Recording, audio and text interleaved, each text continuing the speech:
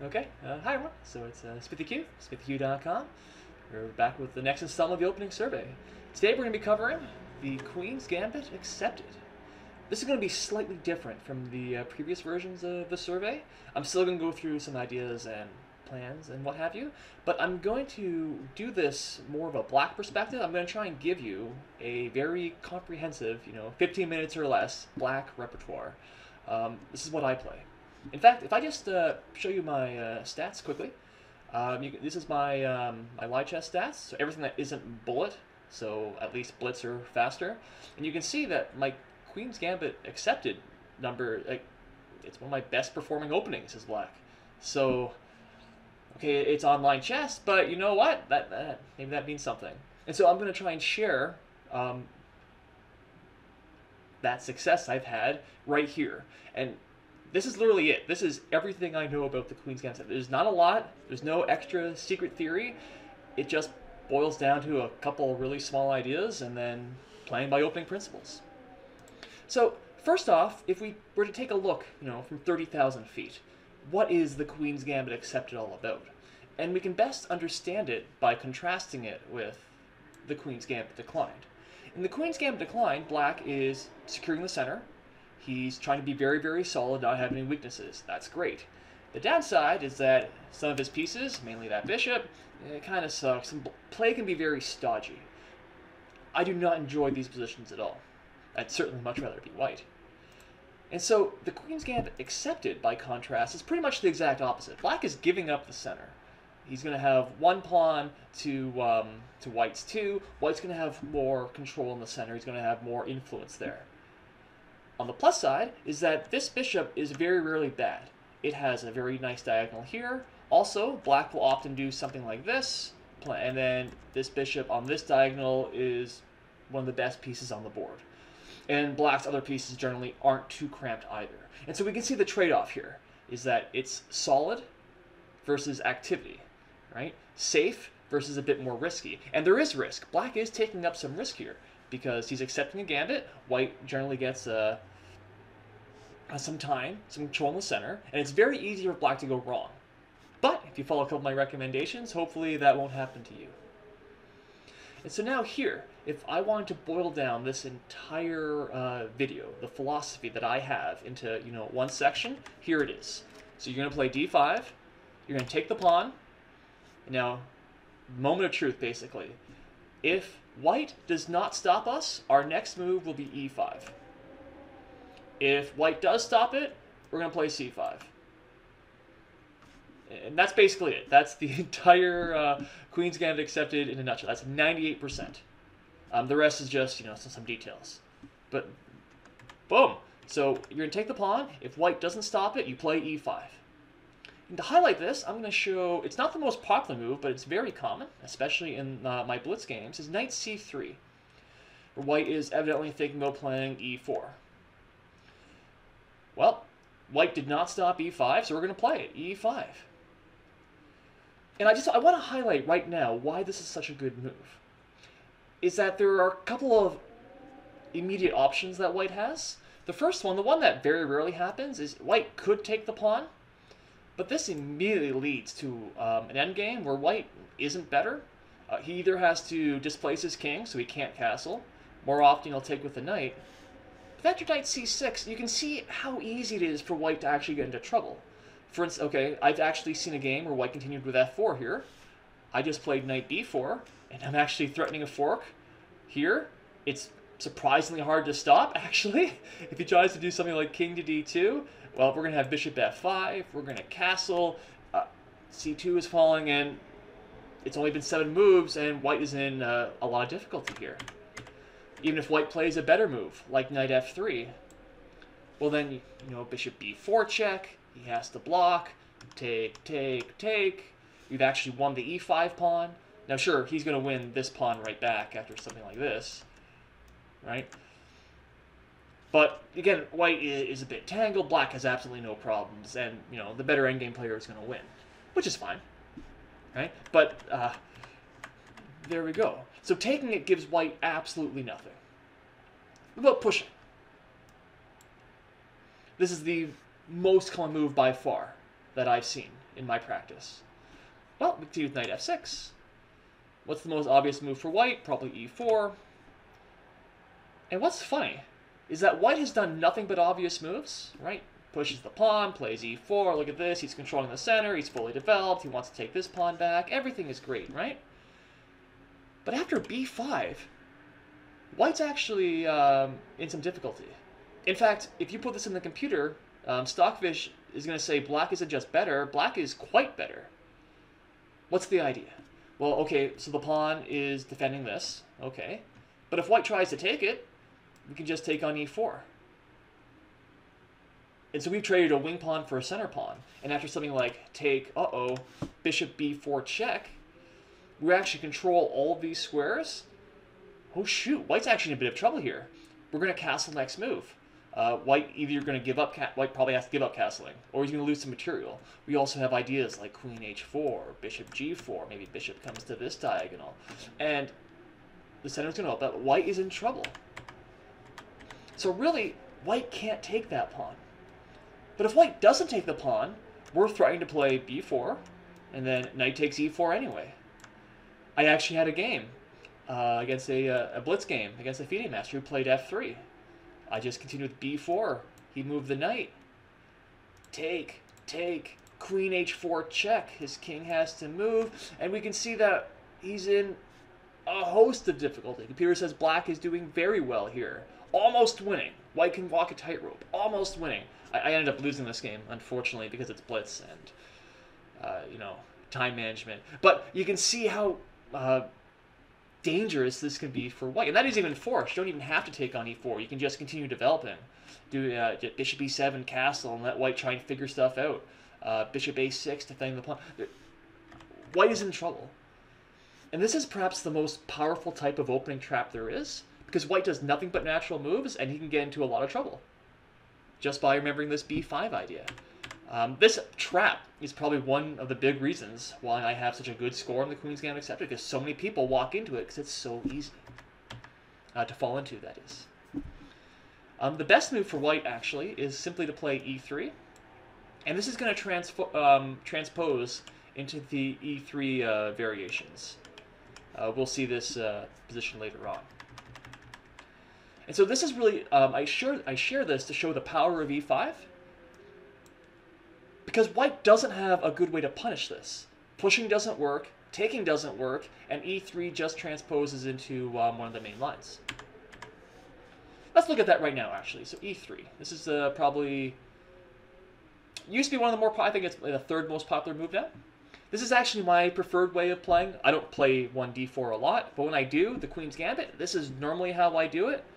And if I'm going to be honest, a big reason is because when I was a beginner, there were so many people, I'm talking like a real beginner, they'd play b5, trying to hang on to the pawn. And then after a4, c6, take, you've got this wonderful queen f3. If you've taken my opening course, you know about the weakness in the long diagonal. This is a perfect example. The rook is undefended, and it's going to be lost. If you play any other move, for instance, if you play e4, after b5, there's no more queen f3 trick because the pawn's in the way. Right? That, again, just for the record, you can still win the pawn back, of course. Right? Take. There's always this b3 idea. If black takes, you take that pawn, then we take that. So there's no way that black can actually hang on to the pawn. White can just easily win it back. But rather than winning pawns, I've always liked winning rooks. So that's why I played e3. But anyway, the exact same idea can go. If white doesn't stop us, we're going to play e5. White generally takes, take. Let's look at this position very quickly. What type of position is it? Well, if we look at from white's perspective, he has a temporary lead in development because he has one piece developed. It is black to move. If we look at potential weaknesses, white has a structural weakness. He has the isolated pawn, and black has no weaknesses. Yay! So that's a big point for black. On the disadvantage is this is not a normal isolated queen pawn position. Normally, black will have a pawn on the e file, which he can then put on e6, and this is going to blunt some of the forced trauma that can be inflicted on f7. Here, the e-file is completely open, which means if black doesn't castle quickly, he could be in trouble. But it also means it's very easy for white to coordinate. Just imagine that was a better arrow. There we go. Attacks on f7. And so this is the most important thing you need to understand in this variation, is that f7 is very, very weak. Very weak. And so we want to prepare against that. And this is why I would recommend, in this position, is that we develop the knight before we develop the bishop before we develop the knight. For a rather simple reason. If we were to play knight f6, white has the option of playing queen b3, and again, f7 is in trouble. Now we can play queen e7, we're defending, everything's great, it's check, but our queen's in front of the bishop. Let's back up. Let's back up, backing up, there we go. So instead, if we were to play bishop to d6 instead, you can imagine the exact same queen b3, we always have queen e7, again it's check, we're protecting it, but now our bishop's very happy, and everything is good. You don't necessarily need to play bishop d6 the second. You could play knight c6 as well, immediately putting pressure here. And this actually is going to highlight one of the advantages. So we talked about the disadvantage. There's no pawn on e6, which means that f7 is very weak, potentially, right? We have to be very careful of it. One of the advantages is that it also makes d5 much less threatening. If there's a pawn on e6 here, then d5 is starting to open things up and is a very thematic break that white is trying to do. Here there's nothing. We can just move the knight. It's in the center. The pawn is just in the way of the bishop, so it's simply stopping white from attacking. Our knight is nice and happy. Everything is good. Our pieces can easily develop around that pawn, so the pawn actually isn't really a hindrance. We're also attacking the bishop. That's always nice. And so there's no problems here. And so compared to other versions of the isolated queen's pawn, d5 is less forceful. That's always nice. And so that's basically it. We generally play bishop d6 before we develop the knight. I usually do it pretty quickly. We're going to castle, and then our long-term goal is just pressure this pawn. That pawn is a weakness. Let's see if I can color it red. There we go. And so we're going to try and just trade pieces, not let white checkmate us on f7, and then we'll eventually win the endgame. Win a pawn, everything's great. One of the advantages of this opening is the longer the game goes on, in general, the better black tends to do. If you don't lose in 25 moves, you're okay. If you do lose in 25 moves, that's obviously less ideal. But that's basically e3 in a nutshell. You're going to develop, pressure the pawn, either try and blockade it or just win it. Develop your pieces on normal squares, everything's great. Just slowly trade pieces. Don't have to do anything special. And that's what I like about this opening. You don't need to do anything special. We have two more variations to look at. We'll look at e4. This one's a bit more aggressive, but it's the same thing. If white does not stop us, e5. I'll note here that, again, taking the pawn is not very good. We're going to enter the exact same endgame. Pushing the pawn, we're going to play knight f6. The most common move, knight c3, but then we're in that trap again, or I guess this very poor variation for white. And so we can see how these ideas, they intermingle. They're all connected with each other, which it makes learning it a heck of a lot easier, right? The best move for white is to play a gambit with knight f3, take, bishop takes c4. And we can see the potential, the danger, right? It's very similar to the last variation. We have no pawn on e6. f7 could be very unfortunate for us, right? And white actually has two moves ahead in development. And now here's where sort of the second step of the philosophy of the Queen's Gambit accepted comes in, is that yes, we're taking a pawn on move 2, but we're not obsessed with material. We're not trying to hang on to every single pawn like it's our precious, right? And then we're going to jump into a volcano after it just to hang on to that pawn. No. We grab the pawn, and we make it hard for white to win it back, but we let white win it back. Our goal is to get a good position, not to get extra pawns. Very important. That comes to the heart of this. I'll have a couple of variations that show it. So generally you play knight c6, white's going to castle, and now the most important move, the move that I've always played, is bishop e6. Because what this is doing is this is immediately stopping the pressure on f7. Now, I agree, when you first look at it, isn't this, take, our pawn structure's a little bit ruined? Yes and no. At the same time, we've gotten rid of his terribly good bishop. We can play e5 at a certain point, and then our pawn, the extra pawn, is actually going to be locked down. That's pretty nice. Now, white could play something like queen b3, attacking both pawns. But you don't need to worry. You don't need to do something like queen c8 and try and curl yourself into a ball, because then things like knight f6 are going to come. And no. Simple. Let white win the pawn back. We'll play queen d7. He can win the pawn. That's fine. We play rook b8, queen a6, and look what's happened. Material is equal. We still have the option of playing e5. Our knight is great. Our rook is on the open file. We can develop our pieces anywhere. We can play either knight f6 or knight e7 to g6. Things are great. Absolutely great, because white, he wasted time winning his pawn back. He's moved his queen several times, and in that time, we've got a good position. How is white going to attack us here?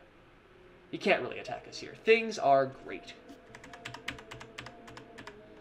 I'm not trying to say that black is better in all these variations.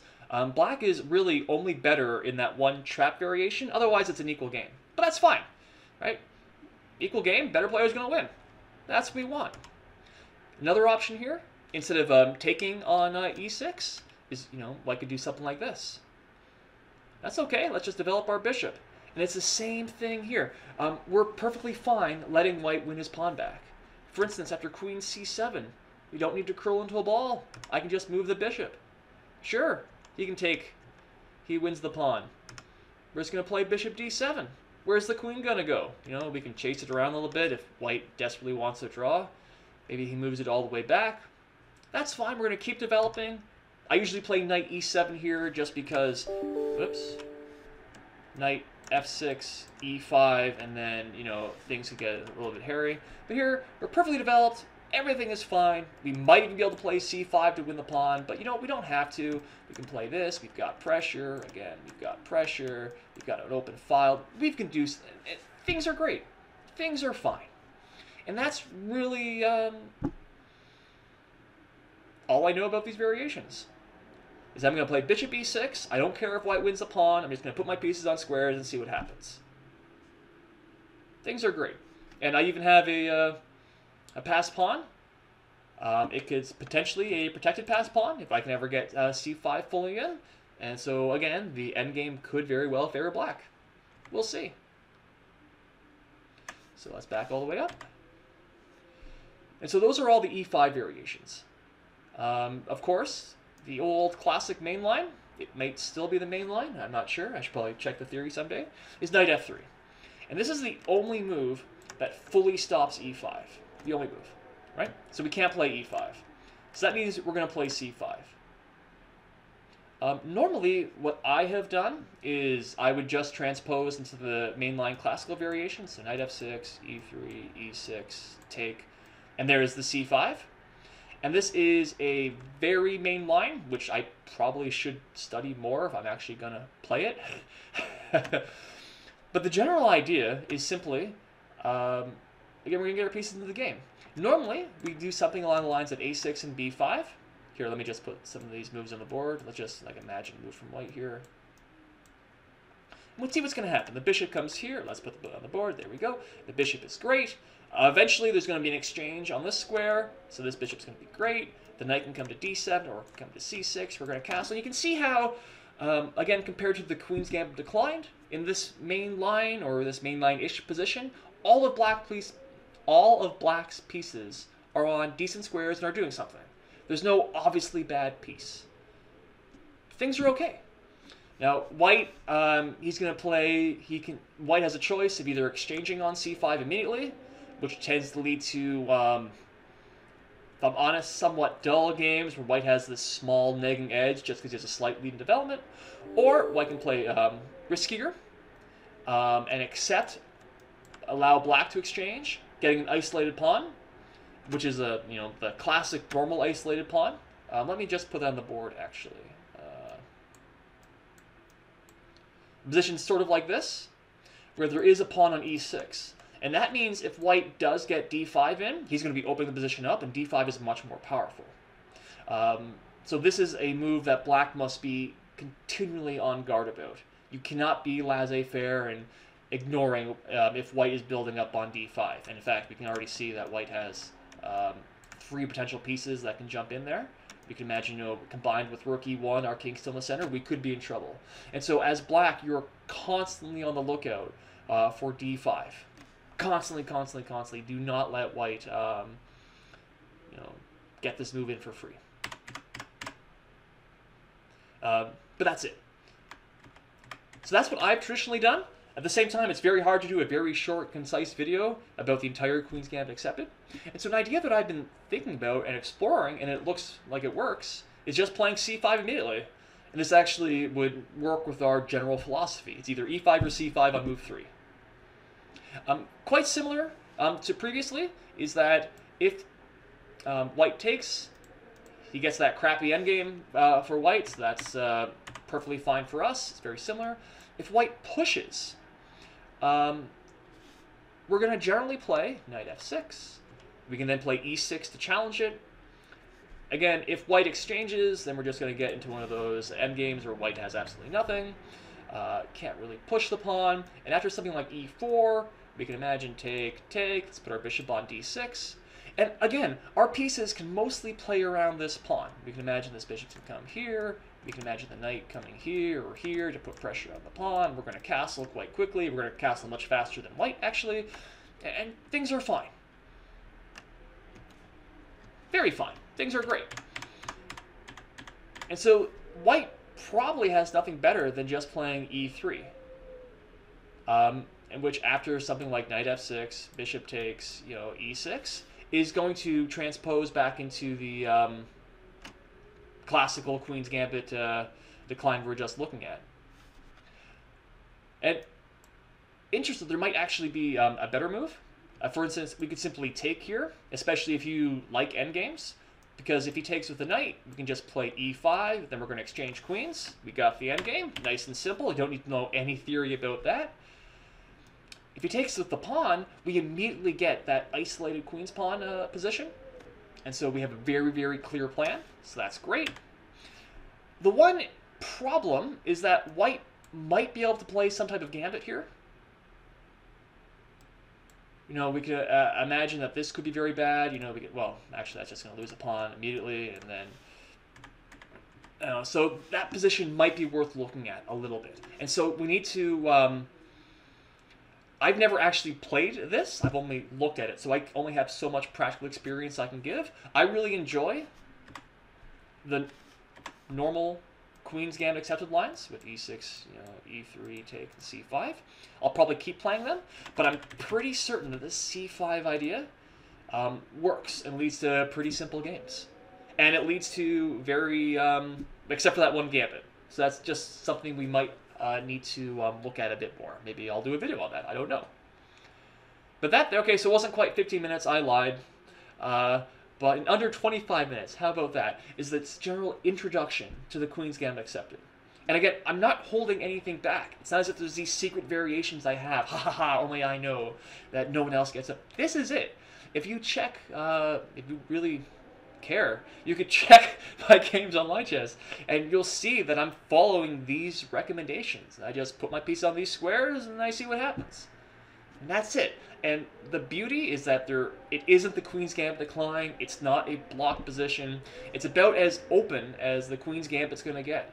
About as open as 1d4 openings, in all honesty, which is great. The main downside to the Queen's Gambit accepted is that the London system and the call and all the other systems exist, and so you have to do some extra work against those, and they're really popular, especially in amateur play. So that'll actually be the next video, is we'll explore the ideas for both sides about some of these systems and how maybe you can take advantage as both sides. We'll see. Anyway, so that's that. Hopefully you found that interesting.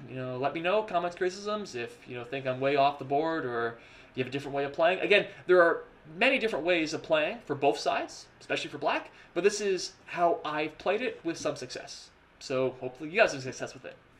Not bad. Okay, so that's it. Comments, criticisms, always welcome. Thanks for watching. Thanks for listening. Bye for now.